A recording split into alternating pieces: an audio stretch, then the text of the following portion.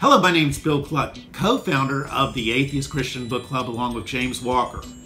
Today we have a very special guest, David Fitzgerald, who wrote the book Nailed, specifically talking about how Jesus was a myth and is not a historical person. Today we have David Fitzgerald joining us by video conferencing. He's the author of Nailed, and that's the book we're going to be discussing today. Okay, we have David Fitzgerald here, and of course we're reading his book, Nailed, which is very readable. I told David it's one of the easiest books to read, but what's unique about David is he has a really neat way of making tough theological questions and problems easy to understand for the layperson. So I really like that about you, David. I really did enjoy it. Not only the book, but your videos. You have a great sense of humor, and you're just a lot of fun to watch. Oh, thanks. Well, I'm glad. I'm very pleased you guys are reading Nailed in the book club.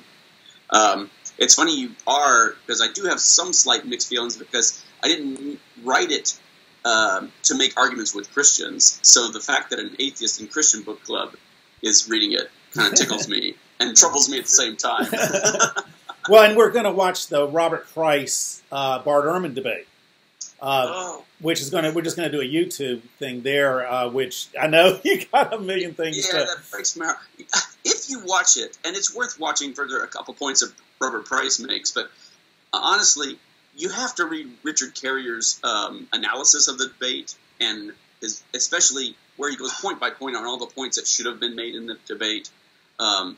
It's an unfortunate debate, I think, in my opinion. Maybe it was Robert Price's health, I don't know, but he just kind of gave up and, Here's the thing. I think he was expecting a conversational discussion, and Bart was there for a debate, and, it's pretty obvious there's a mismatch going on in there. Yeah. You would have been much better, David.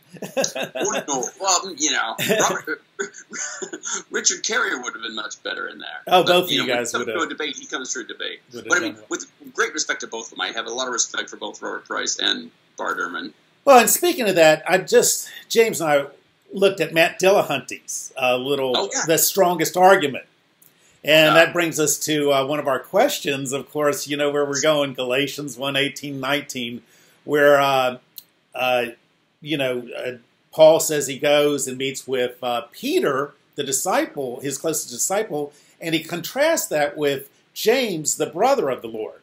So, the brother of the Lord, right. And so, by making that contrast, you think that James was the actual physical brother of Jesus. So what do you say to that?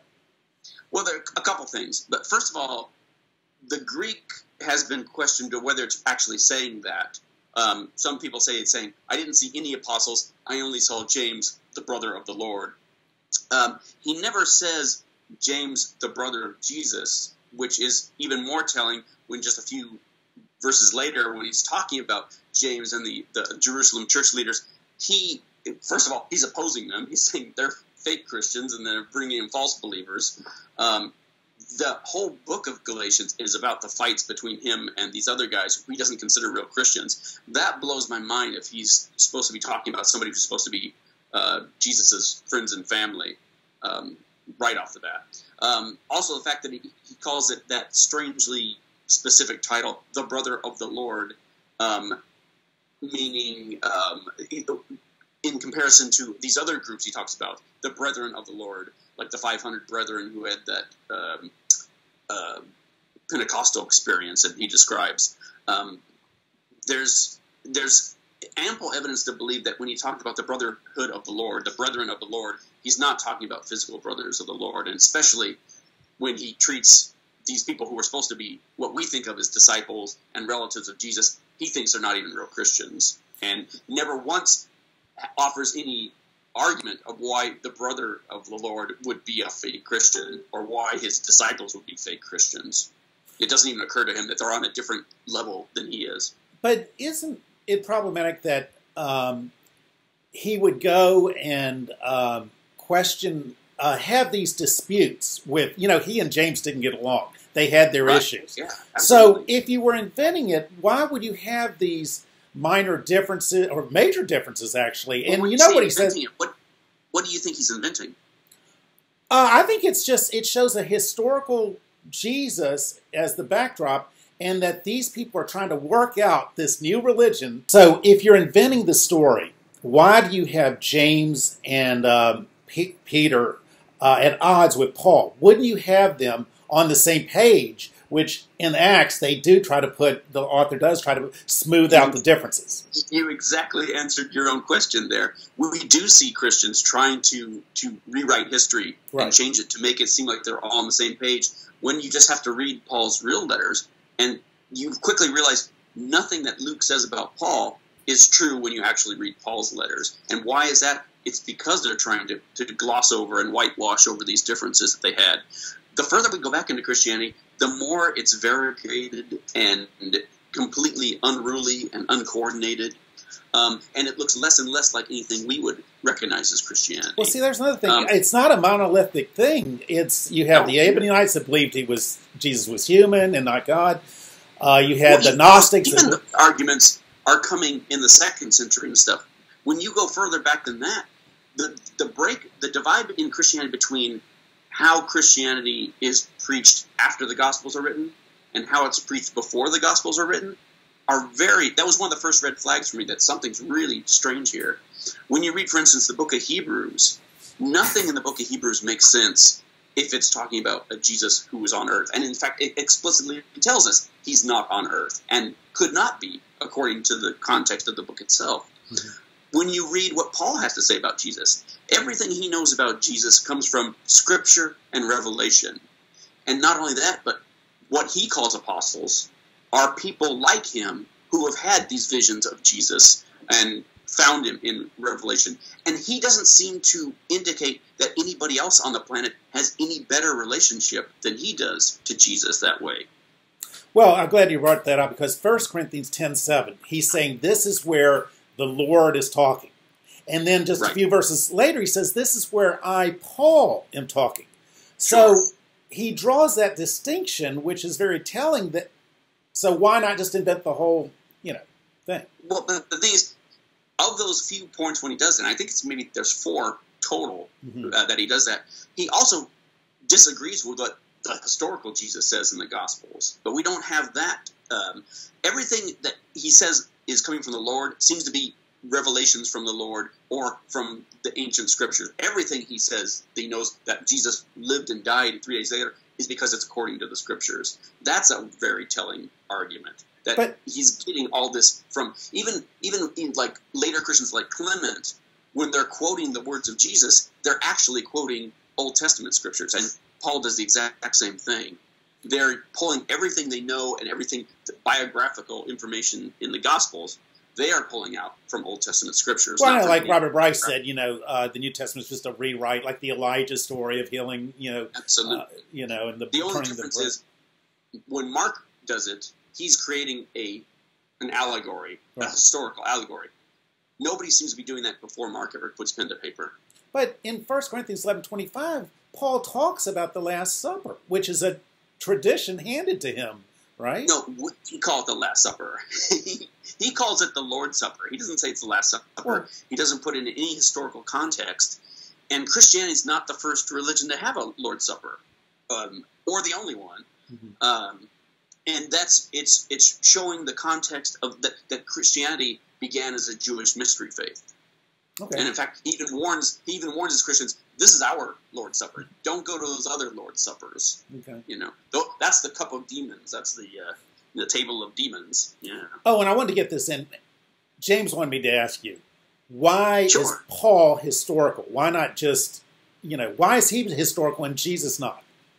Well, here's the funny thing about that. Why do you believe in Paul? About half of what I tend to agree that yes, Paul existed, but that's what I told him. Strong arguments. I mean, half of what he wrote clearly was not written by him. It was written by later Christians, forged in his name. Oh, right, but we do have the 7 authentic letters of Paul. Galatians, is that why you believe in Paul? Because we do have authentic letters like Galatians and 1 Corinthians. Nobody's doubting that. I mean, Robert Price doubted all those letters. But, I don't want to be too firm on that. It's like, it wouldn't shock me if John the Baptist turned out to be mythical. It wouldn't shock me if Paul turned out to be mythical. Wow. But that said, the general consensus is that these 6 letters out of his 13 are authentic to him, and even though they've been tampered with, even though they've been re-edited and put together from different editors. So there's, I mean, no matter how real Paul was, there's definitely a disconnect between what he really said and what we have on our pages.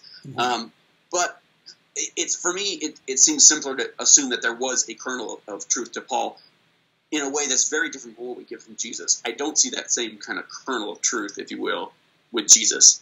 I don't see it. I wouldn't even say we have that for John the Baptist either. I'm kind of 50-50 on the fence with him. And Paul, here's the weird thing about Paul. It's very bizarre that of that whole first 2-3 generations of Christianity, the only Christian we have quoted is this one guy, Paul.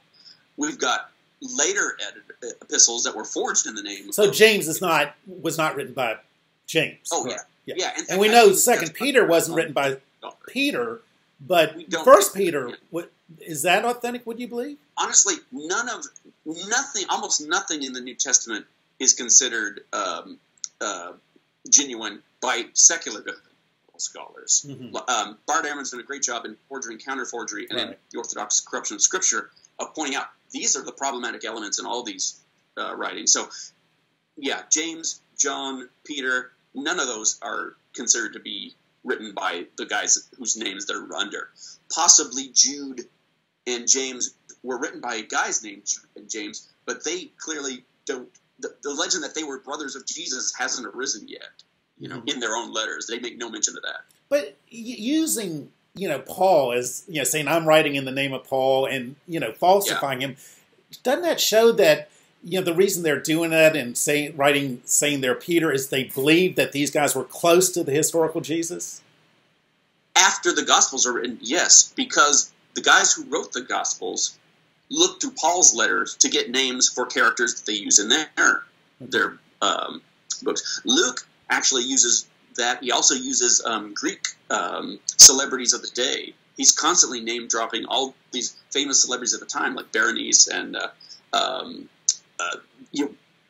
celebrity couples, basically, and dropping names. Gamaliel, the Rabbi Gamaliel, and have to say things and be in places they couldn't have been, and saying things about things that hadn't happened yet. So but he's shameless about it. The Christian apologetic, which I feel somewhat compelling, is that Luke is very familiar with history and the geography. He knows 50 cities. He knows 9 islands. He knows the proconsul rather than the legate. He knows these details. But here's the thing. When he does make mistakes, it's very telling the mistakes he makes because he's very familiar with Roman locales and Roman sites. Right. Not so much with basic Judaism and basic Palestinian things. He repeats the same mistakes that Mark makes, that Matthew corrects, for instance. The reason we know that he's stealing from Flavius Josephus and not Flavius Josephus stealing from him is because every overlap they have, Flavius Josephus has it in the right context, in the right order. He has more information. It's correct. Whereas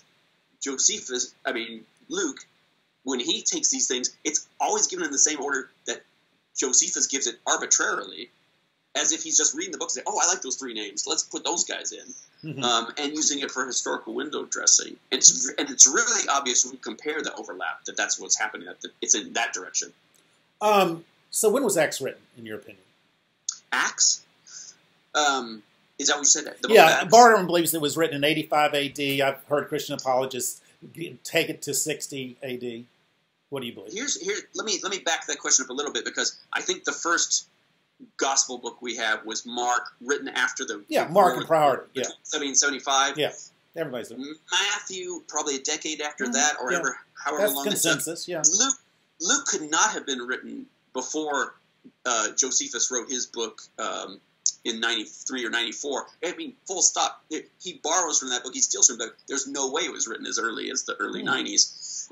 And the evidence points the other direction. That's somewhere in the early 2nd century, maybe as late as the 30s, but you do realize the consensus is Luke was written 85, or in the 80s. Yeah, it's impossible. It's impossible. All right. Another thing, I know you have major problems with Bart Ehrman's book, Did Jesus Exist?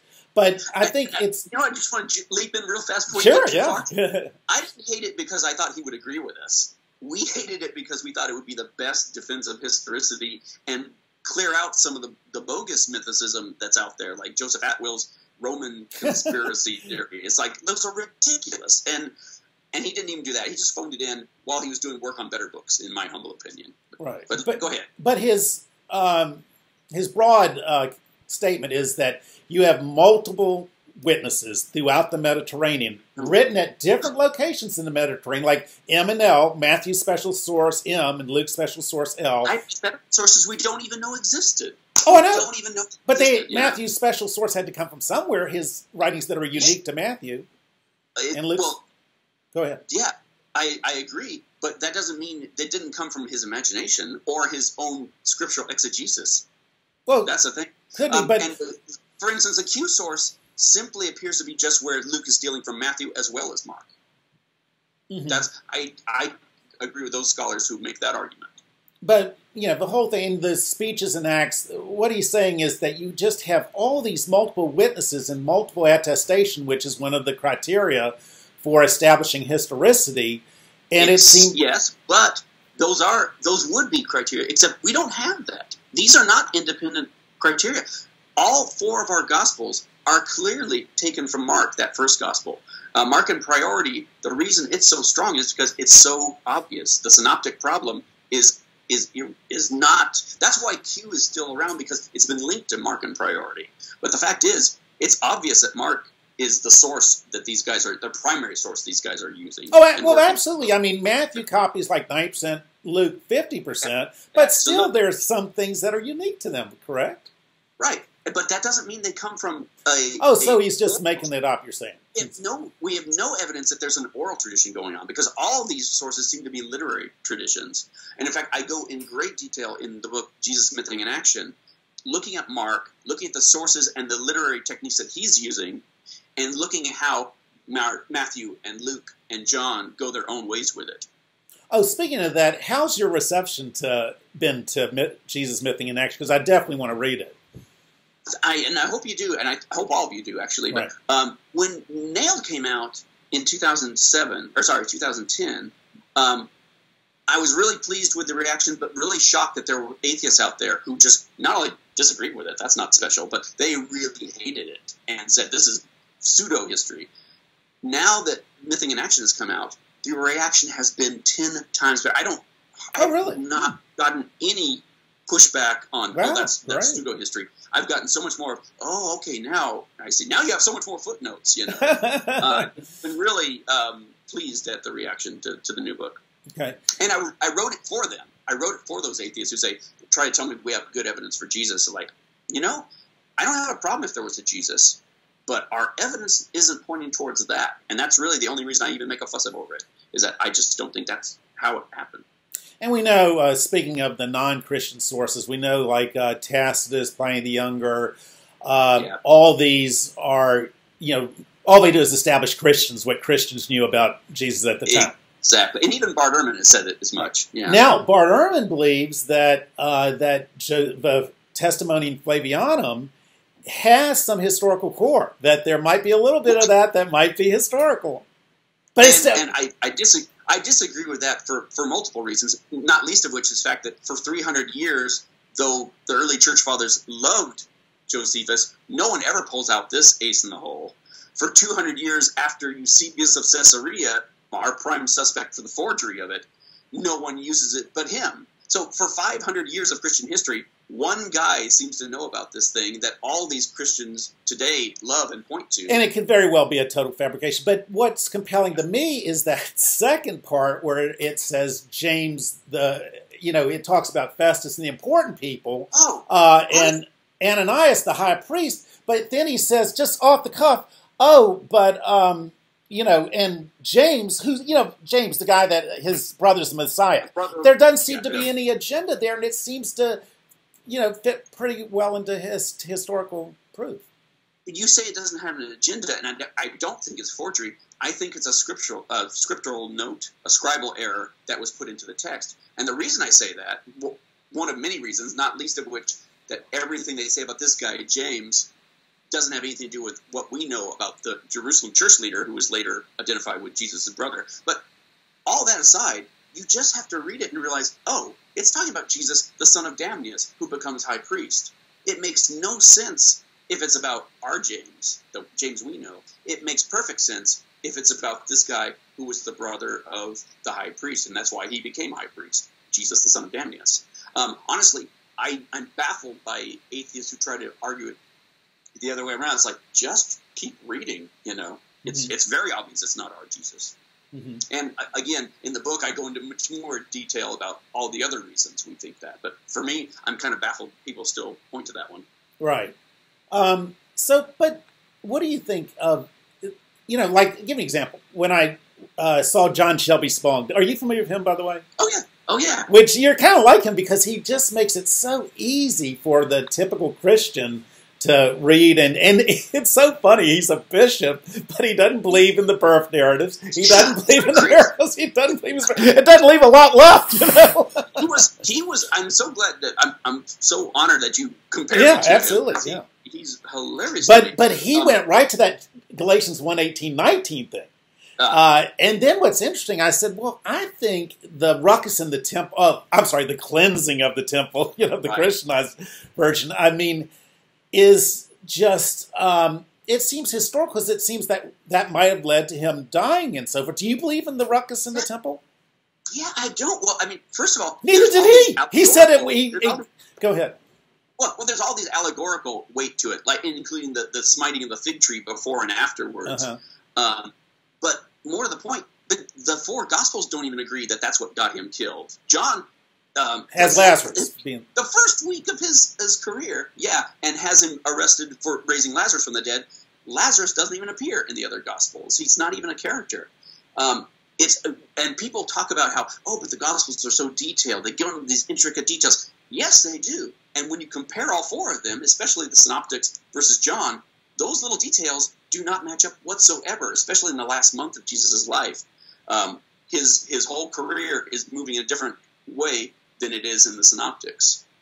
It's kind of mind-blowing, you know? I mean, this is part of the reason that I'm still fascinated by this topic 20 years down the road, is because it's when the deeper you dive into this, the more it's like, wow, these guys, not only were they not trying to match up the story, they weren't even trying. They didn't care if people... Right, like John wasn't concerned about the order. You know, he just throws it into the beginning, which is like blowing up the White House twice. I mean, it makes no sense at all, unless you're a Christian. And they actually, you know, the Christian apologetic is there is 2 cleansings of the temple. Oh, but one thing... That's ridiculous, too. But it's like, why would... Christians can't explain to me, why was he not stoned for blasphemy 5 minutes out of the gate in John? In Mark, he's basically a secret Messiah, telling people, no, don't tell everyone where I touched you. But in John, he's like wearing a t-shirt that says, I am God, and doesn't care who knows it.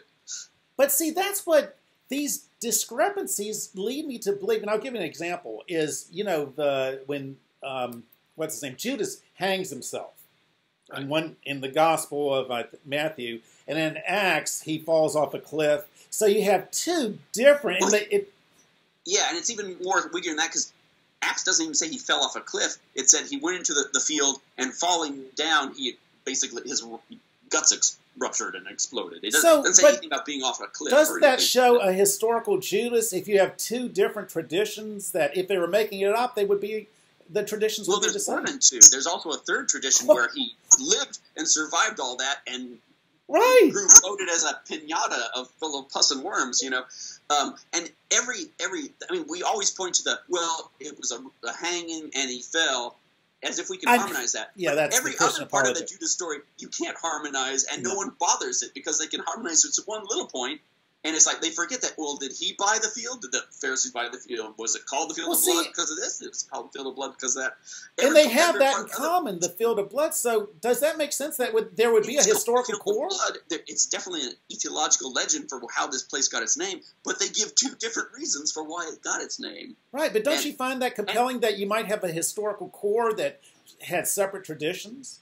Well, it makes me believe that, there was probably a potter's field called the Field of Blood, and Christians linked their story to it, and another Christian linked his story to it, and a third Christian linked his story to it.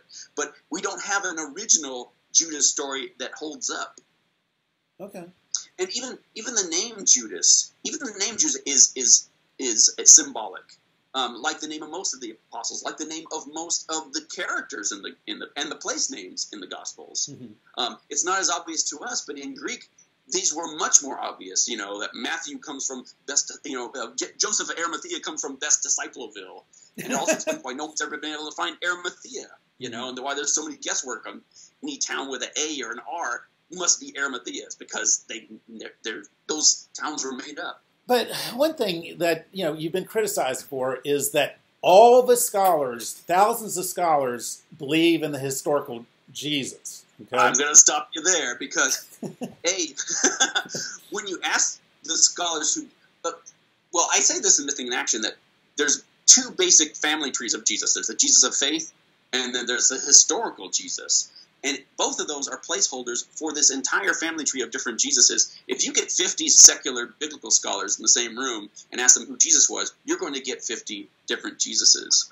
And Robert Price points out that this very multiplicity is exactly the problem. He may have been a Galilean shaman. He may have been a progressive Pharisee. He may have been all these things, but he couldn't have very well been every single one of them at once. Right. And I don't give anything in nail, but the fact that he was this amazing, incredible person, and yet no one in history seemed to notice him outside his own little cult for the better part of a century or more.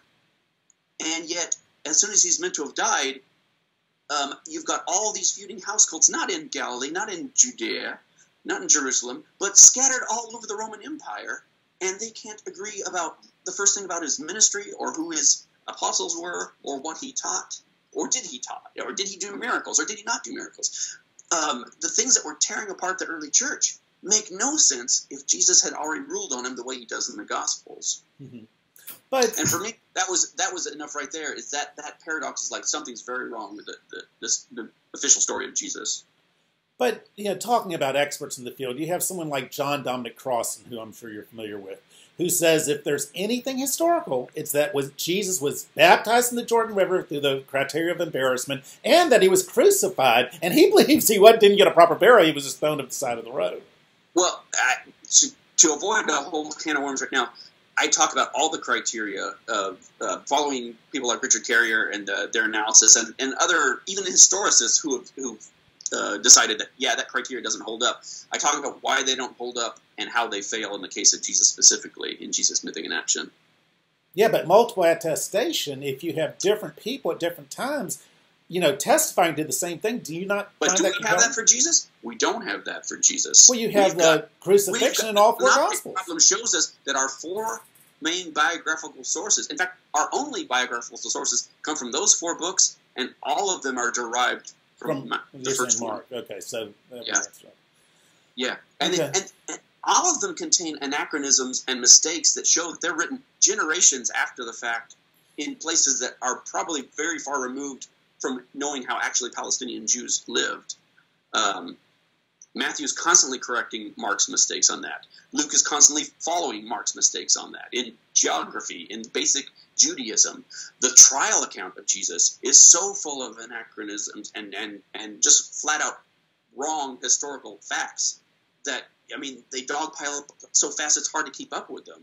So have you heard of... And yet, every single point in those weird conflicting tales has an allegorical reason, has a strong symbolic component to it that makes perfect sense as allegory. Have you heard of Tim McGrew, Christian apologist out of Michigan State, I believe it is? What's he written? His main thing is incidental consequences. There's things in the Gospels that support the letters and so forth, these little details that you don't see, but they go and really support each other. Well, it sounds like he's swallowing the whale and choking on the minnow then, because I would love to read what he has to say, but... And he's on YouTube. He's all over the place on YouTube, but brilliant guy. I'll check it out. But it seems like you have to ignore a lot of big questions before you can nitpick and say, well, see this, right. Well, and especially one of the talking about four literary sources that are all derived from one. Well, and one of the criticisms of Mark is he doesn't know geography. That he goes 50 miles out of his way to get someplace. Exactly. And what Tim McGrew says is, oh, well, the reason they did that was there was a mountain. And have you heard that apologetic? Well, I've heard the thing that, he didn't really say he went from Sidon to Tyre. He said he went by way of them, and it's very self-serving and very like really that's what you think happened, that he went from there 50 miles out of his way and walked back to get to this place over here. It kind of drives me crazy because it's like that's not the only time that you have to do incredibly mental gymnastics to make what the Bible says work. We're constantly having to do that throughout the Gospels and through the Old Testament too, for that matter. Well, but there's so many things, and trying to harmonize 4 different ones that are saying completely different things about what Jesus said and what he did and what he was. It's just there comes a point where it's like, all right, enough's enough. How many times do we have to play this game? How many times do we have to say that, he said he hung and he said he fell in a field because he fell off a cliff in the field. It's like,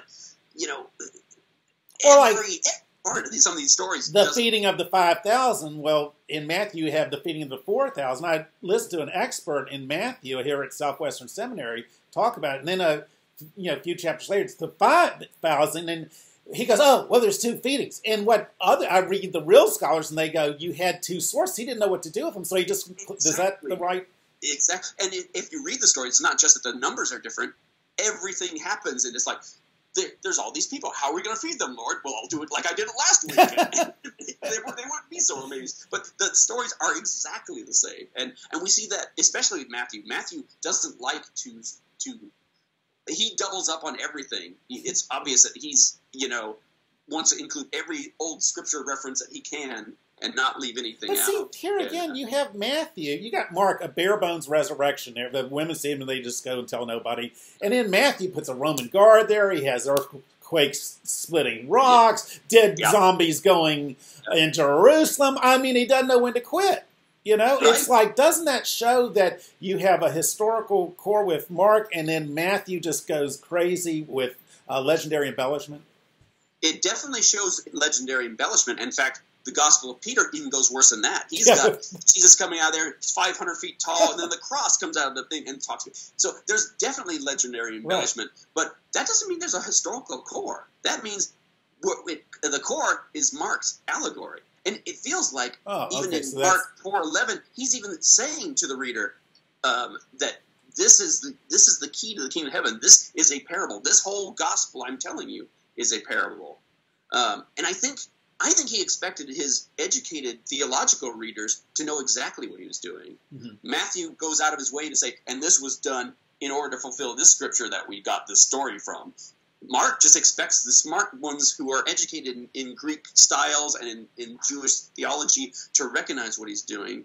And for the common people, the slaves and the women and the children, it's just a good story. Mm-hmm. We see that kind of split level, inner circle, outer circle theology in a lot of old ancient religions like Mithraism and other mystery faiths. Mm-hmm. And Paul talks about Christianity as if it's a mystery faith. Oh, by the way, were you ever a Christian? Oh, yeah, big time. Southern Baptist, the one true faith. Oh, wow. So was that. I went to college. Wow. I went to college. What college did you go to? Sorry? What college did you go to? Oh, I became a atheist when I was still in community college, but I went to California State, Fresno. When did you become a Christian? Oh, I was raised Christian. So from the cradle. Well, I was a Christian at 17, and then, I got into this old earth, young earth thing.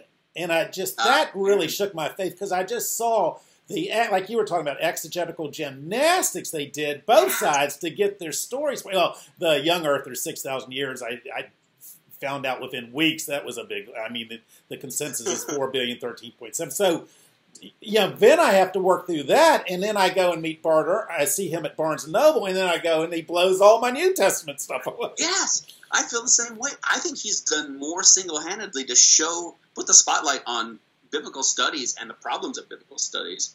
And that's one thing I would like to say to anybody who's reading Mything in Action after you read Nailed, is all these things are true whether there was a Jesus or not, whether Christianity is even true or not. All these things I'm telling you in this book are true. And one of the things I love you say, I don't know who Jesus is, and you don't either. One thing that drives me just drives me crazy about Christians is that, and I've heard Christian leaders, Sunday school teachers say, if you found the bones of Jesus, would that change your faith? And they go, no, are you going to the retreat this weekend? And, oh, it isn't Bob Hipp, you know, that music director. They could care less whether it's true or not. That's what drives me crazy. Does it drive you crazy? And that's what makes this argument between mythicism and historicists worth having at all, is that if nothing else, all the back and forth that we learn from this argument calls the bluff of anybody who tries to tell you they know how Jesus wants you to think or behave or vote. Mm-hmm. Full stop. And that's really the only thing that makes it worth atheists having. And yeah. And it's funny, like me and James and I have more in common than I do with atheists that, you know, have no clue what the Bible says or no historical critical research or whatever. Or even care about it. Or even care. They don't even care. They don't care. Same with, you know, the Christians. It's just, so I can relate better to someone like you or James that actually we are on the same. McDowell for that. McDowell for that. Or So what would you like to tell our members that are going to be meeting this Friday about the book club and what you feel about myths or whatever you want to say to them? Well, first of all, thank you for reading my book. I really appreciate that. I suspect you'll be split down the lines of whether you love it or hate it, and I bet I could guess which half does. And honestly, I didn't write that to try to argue Christians out of their faith, but I wanted to pull, for sure, I wanted to pull away the curtain from some of the bluff and the bluster of biblical studies. And again, Nailed was just sort of the opening salvo. The new book, which is a 3-volume book, actually, Jesus, Mything, and Action, goes full bore. And if you like Nailed, you'll really like Mything and Action. If you hate Nailed, you'll really hate Jesus, Mything, and Action. Or maybe you'll like it better because it's got more footnotes, it goes into more details, and it actually talks about where I think Christianity did come from, rather than all the ways that Christianity fails the reality test, as I did in Nailed. Well, it's just a fascinating subject, and Christians need to look at this and see that, you know, is their faith for the real or not? You know, but a lot of Christians are scared. They just think, oh my gosh, if I do that, I'm going to lose my husband, or I'm going to lose my friends, or the church. What am I going to do? You know. And those are not small concerns either. It's like I've been saying before, and in fact, I think I said this to Sean McDowell. Most Christians I know are Christians for good, logical, rational reasons that have nothing to do with Christianity being good or logical or rational. That's a good point. And that's kind of why I'm not trying to convince Christians of that. I'm just trying to point out some serious problems for atheists, and a fascinating topic. A fascinating topic, too. And it's funny you say you don't like to start off with non-Christians with, did Jesus exist? I love doing that. I've actually, because I like to go, hey, are we going to go anywhere with this, or are you just going to close down? Because most of them will just go, look, I was highly offended. I meant for it to be offensive, because I want to know. I want to say that. It's because it tends to be a discussion killer. Yeah, but I want to know, are you serious about this? Are you serious about to look at the evidence, you know, which to me shows that he existed, or are you just going to be in denial mode, which, you know, just drives me crazy, you know? Yeah, and that's why I think the atheist community is where this debate's happening. I mean, Christians can't even enjoy a relaxed, you know, agnosticism, even for argument's sake. No. Even for argument's sake. Yeah. No.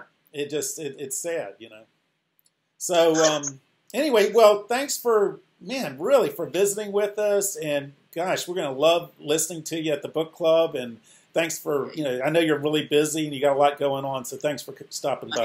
I am. But that said, if you guys have any questions, if any arguments pop up and you need to do a follow-up question, I would love to answer well, thanks, David. There's so much to unpack in this business, this crazy subject. Boy, I'm sure James and I really appreciate that, and I'm sure the members will too. So, yeah, thank you very much. Absolutely. All right, best of luck, guys. All right, nice talking to you. You too.